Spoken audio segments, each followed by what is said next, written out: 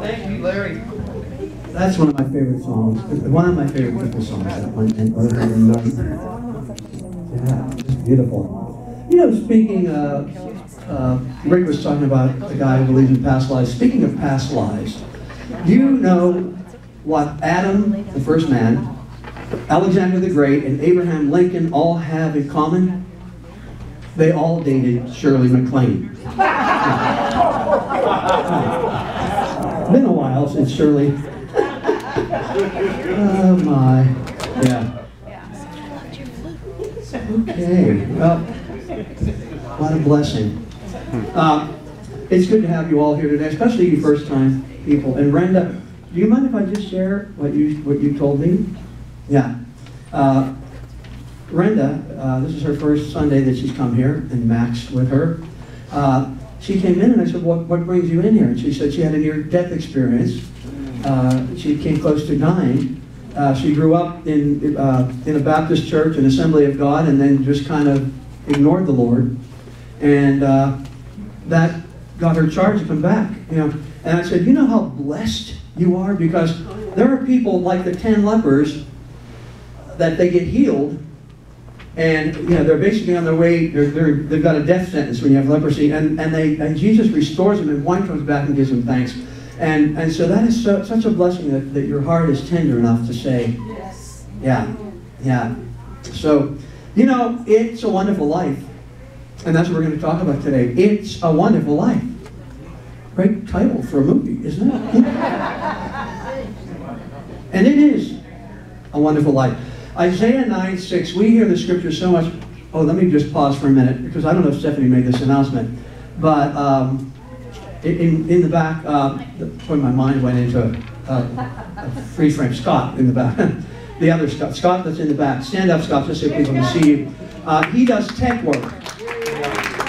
So if any of you have anything, technical stuff like your phones or anything that needs worked on, Scott would like to have that as a ministry. He'll help you. He'll do it. You know, free of charge, people. So any kind of your technical things. So yeah, that'll make your life a lot more wonderful, because these technical things are not so wonderful, but they are wonderful. But anyway, back to the sermon. Isaiah 9:6 we hear this time of year, and we read this. For to us a child is born, to us a son is given, and the government will be on his shoulders, and he will be called Wonderful Counselor, Mighty God, Everlasting Father, Prince of Peace. And this word wonderful appears all through Scripture. In Psalm 31:21, it tells us that God, it encourages us to praise God for His wonderful love. And how many know God's love is truly wonderful? The fact that I'm still standing here, you know, against the Old Testament, we see that some of the things we have all participated in required, meant death. So His love is wonderful. Psalm 107:8 and elsewhere says this: let us give thanks to the Lord for His unfailing love and His wonderful deeds to men. You know the problem with some of us when we get depressed? We don't stop and sit and think about the wonderful things God's done. You know, just take a walk. Like Stephanie and I frequently walk in the morning, and just in the desert and see the beauty. And let me tell you, the desert wasn't God's best work, It's all beautiful, but I mean, but even here in the desert, because the desert is known to, we don't have the water, so it's not like when you go back to where I grew up, Pennsylvania, that's, breathtaking, or some of the other states, but it's, but it's wonderful. We look at these things that grow in the desert, and wow, and in addition to the things of our own life. But we can look at many, many things in Scripture, but I want to look at one incident quickly. It's in Luke's Gospel, chapter 13, if you have your Bibles and you want to mark this, chapter 13 of Luke. One incident of something wonderful that Jesus did among all these wonderful, wonderful things throughout the Gospels. And we read this. On the Sabbath, Jesus was teaching in one of the synagogues, and a woman was there who had been crippled by a spirit for 18 years. Now, when the Bible says that someone was crippled because of a spirit, that's what it means. That wasn't written because we didn't understand, they didn't understand in those days, medical things, because the Holy Spirit put us together, you know. So sometimes there are things that are spiritual that will cause physical infirmities. And this woman for 18 years has been crippled by a spirit, and if you think about it, if we were dealing with a situation today, you know, some sort of sickness or illness, it would mean that this has gone on since 1998. Now, that's a long time to go through something, and especially to be crippled and bent over and not able to move right. When Jesus saw her, he called her forward. And just picture this woman, she's coming toward Jesus because she'd be hobbling, you know, trying to make her way. And he said to her, "You are set free from your infirmity." Then he put his hands on her, and immediately she straightened up and praised God. Can you see this scene? You know, if you've ever had any kind of sickness or illness or problem, and it ends immediately, and you know it was God, there's just nothing like that. And what I love about this is that this woman, when she's healed, immediately, what does she do? Praise God. She's praising God. And imagine anybody who was with her, friend or a family member who was in the synagogue with her at this time, indignant because Jesus had healed her on the Sabbath. The synagogue ruler said to the people, now he's talking, he's like Jesus, I'm picturing Jesus behind this man, and he's talking to everybody who just watched this. And he says, there are 6 days for work. So come and be healed on those days, not the Sabbath. He's lecturing them, but you know what he's doing? He's really talking to Jesus. Now, meek and mild Jesus that we all have heard about in Sunday school. Yeah. He's just this little figure with a halo and a blue tunic. And he's so beatific looking, and he just never gets upset. And he's so seeker-friendly. The Lord answered him, "You hypocrites! Doesn't each of you on the Sabbath untie his ox or donkey from the stall and lead it out to give it water? Then should not this woman, a daughter of Abraham, whom Satan has kept bound for 18 long years, be set free on the Sabbath from what bound her?"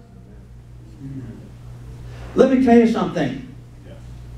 That's Jesus got righteously angry, and let me tell you, he let people have it with both barrels. So when people leave a church because they got all upset because the pastor said something that stepped on their toes, you know, that can happen. But Jesus wasn't worried about stepping on toes when it came to truth. Amen. When he said this, all his opponents were humiliated. Yay! Oh, don't make me say anything politically. Just a minute. All right, I have to get a hold of myself here. His opponents were humiliated, but the people were delighted with all the wonderful things he was doing. Everything Jesus did was wonderful. Everything about the Lord is wonderful. Everything he does is wonderful. 1 Peter 2:9 says this, and we've read this frequently, but you know what? We need to get this into our thick skulls. All of us. People, listen to this. You are a chosen people, a royal priesthood. Put your shoulders back and your heads up. A holy nation. Do the royal wave. Yeah. A royal. Yeah. Yeah. You're a chosen people, a royal priesthood, a holy nation, a people belonging to God, that you may declare the praises of him who called you out of darkness into his wonderful light. His light is wonderful. You know, I was thinking about light. You know, the worst time when you're going through a problem is nighttime. You know, the night settles in and your emotions A problem is always twice as bad at night. And I used to be not a good flyer. I would worry about a flight that we were going to be traveling somewhere to perform for a month, 2 months. I'd have bad dreams about it. And then we go, and if the flight was at night, So I would, I would try to look calm, because as an entertainer, you always have to, try to not look, panicked. So, I'd be gripping the seat and I'd be praying, and at night I'd be looking out, for landing places. Even during the day I did that. But I remember certain night flights, and it would just be like, every little bump, and can't see any place to land, and then the sun would start to come up, light, Now, if that thing had plummeted from the sky during the daytime, wouldn't have been any better than at night, but the light just made me feel so much better. And this time of year, Christmas lights, isn't it beautiful? Not just in here, but and so much of many of the lights in the Christmas displays are just secular stuff, but I love to look at them. Those beautiful lights in this dark winter. And God's light is wonderful, and we're living in that wonderful light. And I love, and I use this scripture frequently, John 10:10 from the Amplified Bible. Jesus said, I came that they may have and enjoy life, have it in abundance, to the full, till it overflows. I mean, it's just popping up. If you belong to Jesus, people, you've been called, and are in fact entitled to, and should be experiencing a wonderful life. And don't get confused here. See, if I just stop the sermon right now because of my persuasive way of speaking, and these beautiful scriptures we've looked at, you'd all go home like feeling, all good. But then you'd get out into the parking lot, and real life would set in, And maybe, you turn the car on, and a light would show up on your dashboard, or maybe you go to lunch at McDonald's because you feel like you deserve a break today, and you wouldn't get a break today because one of those teenagers that are working for minimum wage and wants $15 would, maybe you get something wrong, and you get that special sauce you said to leave off, So things aren't always going to go right. But a wonderful life doesn't mean a problem-free life. It's wonderful in spite of, and I'm going to add this, because of difficulties and problems. Phyllis's heat went out last week. Went out, and the apartment people came, and the repairman came, and it just happened to be one of those things that they needed a special part for, so she was without heat, and it took a while for them to get the part, and she's sitting in a cold place, and I think they gave her a space heater, and she went and bought a space heater, and it was days without heat when it's cold, And the apartment people were telling her, oh no, you got to pay your full rent, This is real life. Much real life. However, God gives us a wonderful light in spite of the disappointing and the painful and the unpleasant events, because it's all just part of a much, much bigger picture.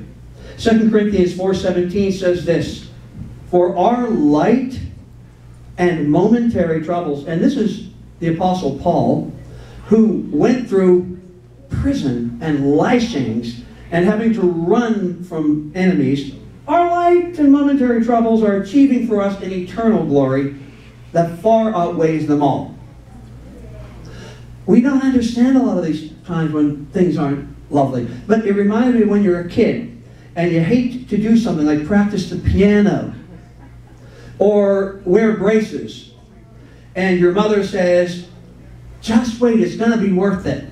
Keep it up, it'll be worth it, And that's what it's like. There's a momentary thing, and you get those braces off and you have straight teeth, or you keep at that piano playing and you can play piano as an adult. Light and momentary troubles. It's a wonderful life, and that's why this Christmas I'm encouraging to watch Frank Capra's film, It's a Wonderful Life. It's a Wonderful Life. Now, you're going to say, Pastor Bill told us to go and watch a silly Christmas film. But, and it is just a fictional story. It's fictional. But what did Jesus do when he was teaching? He told fictional stories. He told parables to give us, they were pictures that helped us understand a principle. And that's what watching It's a Wonderful Life will do for you. So I would ask it this way. How many of you in here have never seen It's a Wonderful Life? Oh! Well, that shouldn't surprise me because this is the first year I actually watched The Grinch That Stole Christmas. Yeah. So, it's been out since 1966. Never got around to it. But, hey, so for those of you, get the movie. You can find them all over Walmart and stuff right now. Get that movie. So, we're going to do a little review today. I know many of us have seen it many, many times. And you know what? When I watched that film, and I was watching it again, because I've seen it many times, but I was kind of watching it in preparation for today, it makes me weep. Almost from the beginning now, because I know how everything's going to come out. It just makes me weepy. So let's review. George Bailey is the main character. Jimmy Stewart. Mary. And Jimmy Stewart was from my area, outside Indiana, outside of Pittsburgh. So anyway, Jimmy Stewart is playing George Bailey. And George Bailey, as a young man, 18 years old, right out of high school, has big dreams for his life. Big dreams. He wants to travel. He wants to go to Europe, and then he wants to go to college and become an architect so he can go from city to city and build big buildings, skyscrapers and bridges, and travel and have an exciting life. He wants to be footloose and fancy-free. The last thing on his mind at 18 is marriage and children. And mainly, he just wants to get out of the small town of Bedford Falls. When I was leaving home at 21, finally, as an entertainer, we were performing in the Pittsburgh area, and there were a few nightclubs there, and we did that. But I was just certain that coming out of Las Vegas and other cities in the world had to be so much more exciting than Fawn Township and Tarentum, Pennsylvania. I was wrong. I was wrong, yeah. But that's another story, not the right one. So his plans get waylaid, plans of college and all that stuff, because his father needs help with a building and loan. Now his father just has this little business. It's a building and loan. It's not too exciting to do this, but he helps people in Bedford Falls get affordable housing, and it's quality housing. But he's been up against a giant in the city named Mr. Potter. Mr. Potter has a big building and loan. He also helps people get into housing, but it's inferior housing at high prices. His main desire is to own the people of Bedford Falls through debt. Any of you owned by debt to Visa or MasterCard? And that's what he wanted to do. And especially, he was out to destroy the Baileys. Now, where in Scripture does it say that there's an entity that wants to destroy us? So you see, there's more to this story than just the Grinch, okay? George's father, in time, he's also waiting, George is waiting for his brother to finish his education. When his brother comes back from college, he's going to relieve George of the family business responsibilities. But all that changes. His father has a stroke, his brother comes back from college married, and so George, again, kind of sacrifices and stays on to keep the building and loan going. Simultaneously, George reluctantly and unexpectedly falls in love and gets married. And now he's got that anchor. Yeah. It's funny how real life, like having to have a job and pay bills just changes a whole lot of things. When the pressures of his family business just seem to mount, Mr. Potter offers George a position with his big company with an unbelievably big yearly salary and opportunities to travel and all the things he dreamed of, and it begins to turn George's head. It's a temptation. And then he realizes, in order to have the bigger salary and the bigger house and all this stuff, I'd have to compromise my principles. And he turns that down. So, you know, there's some really beautiful things about this character of George Bailey, because he gives up his dreams to help his dad. He gives up his dreams to let his brother have a life with his new wife and a different business. And he gives up his dreams with the big money to continue living ethically and morally and helping the people in Bedford Falls. So what does he get for doing everything right? His Uncle Billy goes to make the deposit at the bank for the building and loan. $8,000, which during the Second World War would have been a major, you know, hey, $8,000 to me right now is big money. But in that day, it was like $100,000. And he's making this deposit, and I don't know, he gets, you know, waylaid talking to people and talking to Mr. Potter, and he wraps it in a newspaper. And he loses it, the $8,000. And this tragedy means the ruin of the building and loan, the ruin of George Bailey's reputation and his family life, and possible jail time. And George Bailey decides that the only way out is to kill himself by jumping off a bridge in the dead of winter on Christmas Eve. George Bailey said that things would have been better had he never been born. We all know that. And his plans to commit suicide are disrupted by a guardian angel by the name of Clarence. Clarence devises a plan to show George Bailey what the world would look like if he had never been born. Now, watching It's a Wonderful Life makes you and me think differently about our lives. How many in here, thinking back to when you were very young, teenager, early 20s, how many of you have that the dreams you were dreaming then, that your life turned out just like you anticipated? Anybody? I used to drive at 16 years old in my senior year with Jeannie Miller, my little girlfriend, and we drive down to Pittsburgh along the Allegheny River, and Pittsburgh to me looked like the Emerald City. That was as far west, I mean, I'd been into Ohio, but I mean, that was like, yeah. So we drive into Pittsburgh, and as we drove toward the Emerald City of Pittsburgh, we would talk about what our lives were going to be like. And what our lives were going to be is we were going to eventually, after school and went to college, we were going to get married, and we were going to have 4 children. And Jeannie was an artist, and I liked to write, and I was going to teach in the local high school, and I was going to write during the summers. And each one of our children was going to be in some sort of the arts, a musician, a dancer, a painter, and a writer, you know. No? Completely different. completely different. You know, we could look at examples in Scripture of people who had lives very similar, in fact, even worse than George Bailey, where their lives started out, they had a vision, and things went completely opposite from the vision. Joseph is a prime example. He not only had desires and dreams like George Bailey, but his dreams were given him by God, that he was going to be a ruler, and his family was going to bow down. And we all know what happened.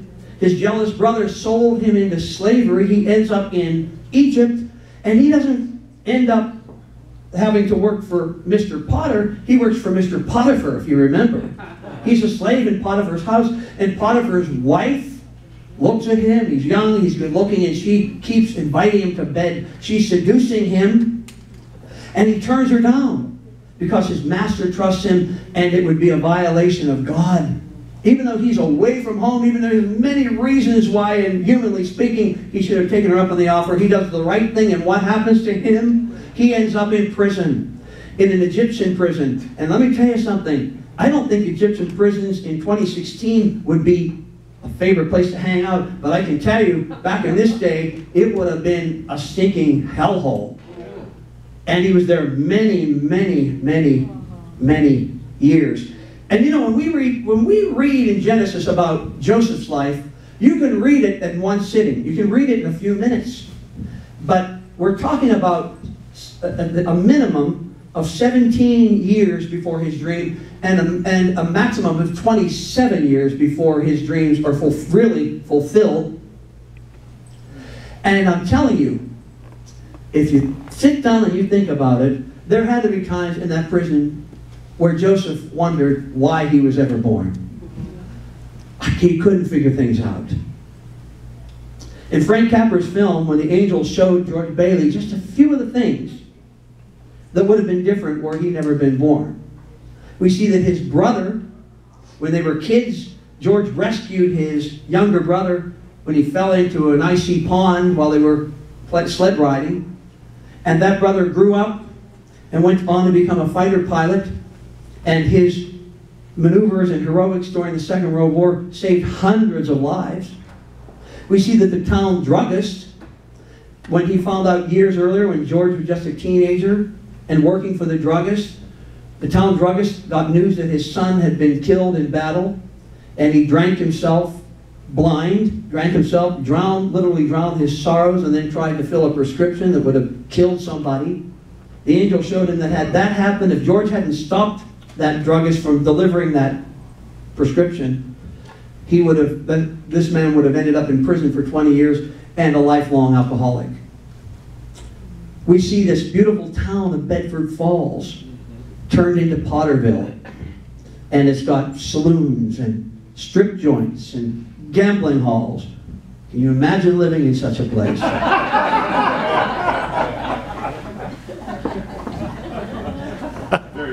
God has reasons for directing us down alleys and around corners, and sometimes in rapids, and sometimes on the edge of the cliff. And God understands better than any one of us why He keeps us in holding patterns at times, and we're just going, God, how much longer? Yes. How much longer? Or sometimes says no to what we're sure would be just perfect for our life. Jeremiah 29:11. We see this, so many have this on a bumper sticker or on the refrigerator, but we don't really. If you really believe that when you got to the edge of the cliff, it would mean something. I know the plans I have for you, declares the Lord. Plans to prosper you and not to harm you. Plans to give you hope in the future. See, it doesn't, this is what I love, this is why I know that this is so Holy Spirit.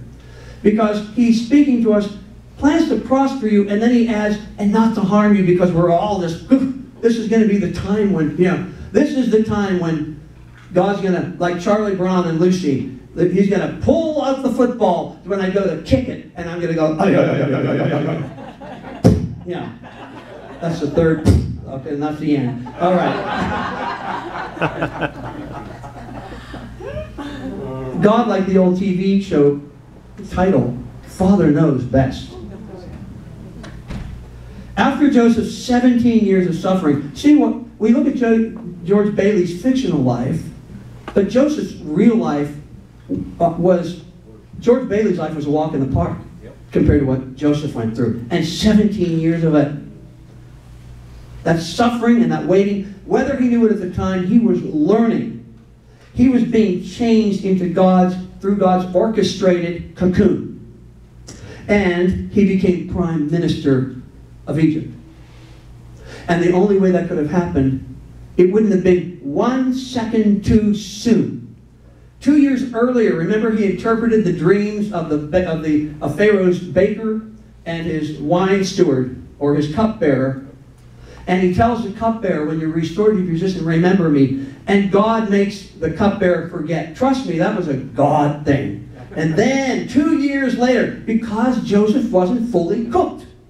And it's the same way with you and me. There's situations where you gotta wait. And that's not a whole lot of fun. And we may not understand why things happen in our lives, but you can be sure that God is on His throne, and there's this same God who won't let one sparrow fall to the ground that He is not aware of, is aware of every single second and every event of your life and my life. And nothing happens without God's permission and without God's directing. We aren't given the privilege of seeing what would happen or what life would be like if we hadn't been born. If Joseph hadn't been born, we can be sure of this. There would have been millions and millions of Egyptians who would have been dead because of the famine that was coming. And these are people that are not God's people, because God says He sends rain on the just and the unjust. He's concerned about all people, not just those whose hearts are troubled. That's the love of God. And of course, the nation of Israel would never have been able to survive either through that famine. And without the nation of Israel, we would not have had the Messiah that we're celebrating at Christmas time. God had His purpose, and without a doubt, He knew exactly why He let Joseph go through that. He knew why He chose Joseph out of all the people He could have chosen, out of these other 11 brothers. There was a reason. And it wouldn't hurt for any of us to sit down this week and think about your life. And you know what? You'll never figure it all out, because we won't. It'd be nice if we had an angel that would show us. But we can look at some of the things in our lives and say, yeah, just think the life would be different. When I was 16 years old, we were privileged because my father was an optometrist in an area where there were a lot of coal miners and steel mill workers. And so we had a little better life. We weren't probably upper middle class, but there were so many lower middle class. We had a swimming pool, which was a big deal back in the 60s in a climate like Pennsylvania. And I went up one time when I was 16. It was all ready in the summer to dive into the pool. I normally went with my sister and brother because we were just always connected, you know. And this day I thought, I'm just going to go out for a swim by myself. And I normally go in on the shallow end and, you know, kind of get used to the water, because these aren't heated pools. Cold Pennsylvania summer nights, and it's like cold water. But this day I thought, I'm just going to dive right in, because you just dive in the deep end, and you know, once you get to the end of that lap, you're used to it. That's what I'm going to do. And I stood at the end of the swimming pool and was all ready to dive in, and this little thought came into my head. Just stick your toe in the water. Just test it. Okay. So I dipped on one leg, and I swung my foot, and part of my foot went into the water, and it was filled with electric current. And I remember I had a hard time pulling. It was just frozen. It just pulling. And then I remember we had some little frogs that would die. And we had a metal pipe, a little metal, very narrow pipe that wet our sliding board, fiberglass sliding board. Every now and then you see a frog that would land on there and die. And there was electricity through the water. And I know when I get to heaven that God's going to say, there was an angel that spoke to you. I wouldn't be here.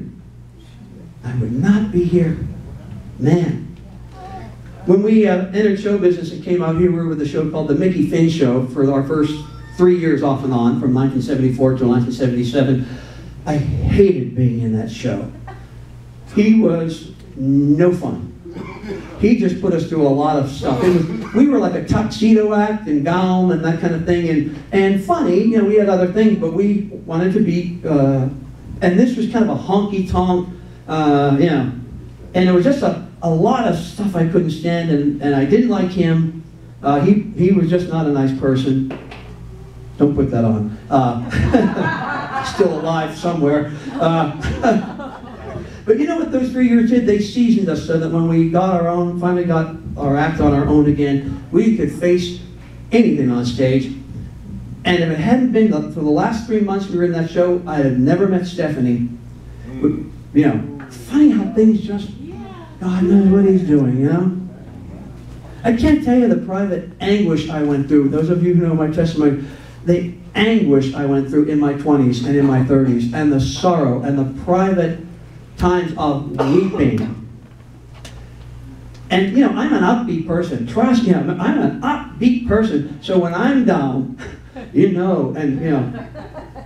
But this is one of God's promises. Psalm 126:5. Those who sow in tears will reap with songs of joy. Those who sow in tears will reap with songs of joy. And I can tell you that the worst part of my life has brought me the most joy. It truly has. I would not trade what I went through, sort of like that prison. I could relate to Joseph in prison. I used to read the books of Corrie ten Boom because I thought, if you can endure prison, I was in my own inward prison. And when I'm ministering to somebody, when I'm speaking to a crowd, giving them understanding about what I went through, and I see the light go on and the hope and the tears in their eyes. And I sat with this 23-year-old young man, and I looked back and I thought, 40 years ago, I had nobody like me to sit with me and tell him, there's hope, and God is good, and you're going to get through this. And in spite of this sort of thing that seems sort of crippling, you're going to have a wonderful, wonderful life. Real quickly, too. In the 80s, we're at the Holiday Casino on the Strip, which is now Harrah's. We're doing our act. And there's this other act called Willie and Strawn. And it's Bill Witter. And they're doing an acrobatic thing and all kinds of stuff. And, you know, show ended, never saw Bill. And then Bill and his wife have this clown business and party business. And when things were lean in the 90s, my sister would go over different times and pick up. You could get $20 an hour going out and doing, stand dressed like a clown and holding a sign that said apartment. You know, 4 hours of that and you got yourself $80. So, and I did that once in a while, but I never did it in hot weather like my sister did. I enjoy my comfort. So anyway, so that was that. But I remember different times I'd leave their house. They were such nice people, Bill and Phyllis, and I would just pray for them. I'd just say, God bless them. And then we needed a clown. Years later, this is back in the 90s, now years later, 2014, we're having an event and we decided we need a clown. And I don't know anybody else that does clowns except Bill and Phyllis Witter, so I call. And Phyllis says, okay, well, either I will be there for that event or my husband will be there. And Bill comes and he does a great job as a clown. And he remember him looking around and saying, it's nice, I'll have to come here sometime. And that was in October, and then January he calls me to minister to a woman who was suicidal, and I go and I began to speak to her and tell her about Jesus. And who's sitting beside me to my left, unbeknownst to me, I can feel him on my left, but I'm talking to her. Bill's got tears streaming down his face, and he comes to know the Lord. Amen. Yeah. Praise God. I always tell people, it wasn't because of anything special. All I did was show up. God did all the work. Just show up, because it's a wonderful life, and God's got your... So one more story and we close. You know, every year we bring gifts over to the Walter Hoving ladies. We've been a church, this is our 13th year, and every year the Walter Hoving Home is a ministry that helps women get off drugs and alcohol. It's a live-in program. They have one in New York, they have one in Pasadena, and they had a new one here. And we got on board when we were a new ministry. And we began to give, and each year we would go into Christmas time with each of the women, there were normally 10 of them, and 3 staff members. This small church would give each woman a $100 gift card so they could have a Christmas. $1,300 from this small group. But this year, they added a few ladies, so now it was like $1,500 in gift cards, and I felt a little resentment, because we have other things. You know, when we started doing this, we didn't have a mortgage to pay or a lease to pay. We weren't involved in other ministries. And then I don't know if when I talked to Sylvia about the night we were going to go over, whether she made the suggestion or whether I suffered temporary insanity and said, we'll bring dinner over that night, we'll make it a party. Stephanie says it was probably you, but I don't remember. So anyway, so now I'm kind of resentful because I spend some more money over at Costco, get sandwiches, and I bought stuff to make a macaroni salad with tuna fish, which is just blow your socks off. And I make that thing, and we got chips, and we got drinks, and there's another $150. And then Stephanie made these little gift bags, and she took coupons to Bed Bath & Beyond and put things in, and then realized that was about $90, and there was only one thing in each basket. Well, now do we spend a little bit more, or how do we fill up these? So another 90. So we're talking about $2,000, people, for that thing.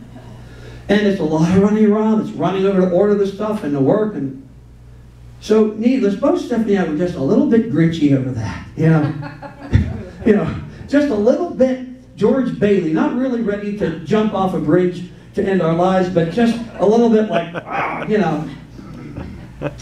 And then, so we go over Monday night, and a few of you came with us.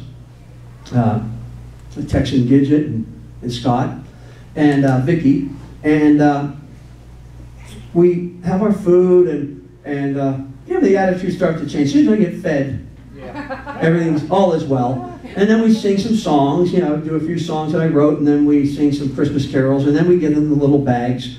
And they all, you know, are very, very sweet and very thankful. And then they get this card, and we see the same thing year after year. When they see the $100 gift card, tears.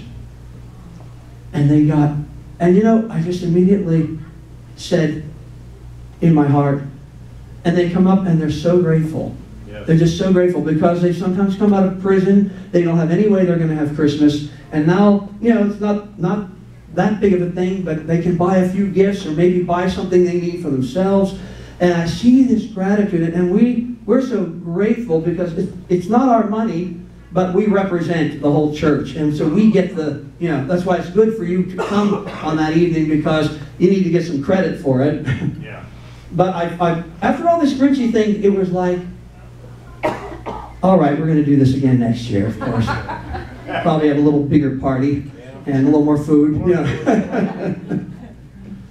But you know, those little things, we have no idea, all of us, when you put in a $10 bill toward that, or maybe $100, whatever you give toward that sort of thing, you have no idea the impact that may have on somebody's life and how they will pay that forward, to use an overused expression. You know, it's a wonderful life.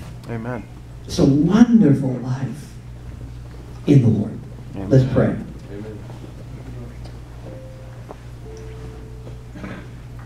Lord, I know that some people are just able to go, yeah, I know exactly what you're saying, and then there's probably a few in here that are going through a very trying thing. I know Diane, with her mother just recently dying, and now getting word that her son-in-law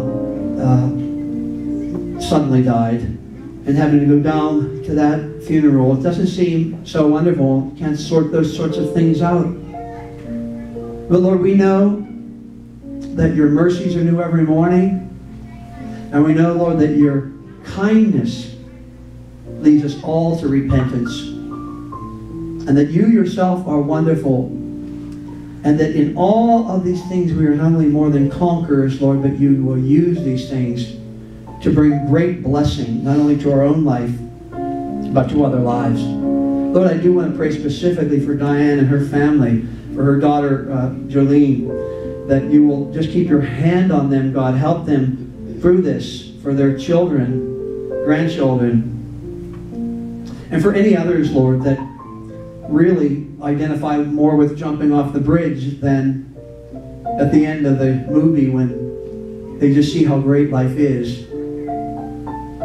Thank you, Lord. We honor you as wonderful.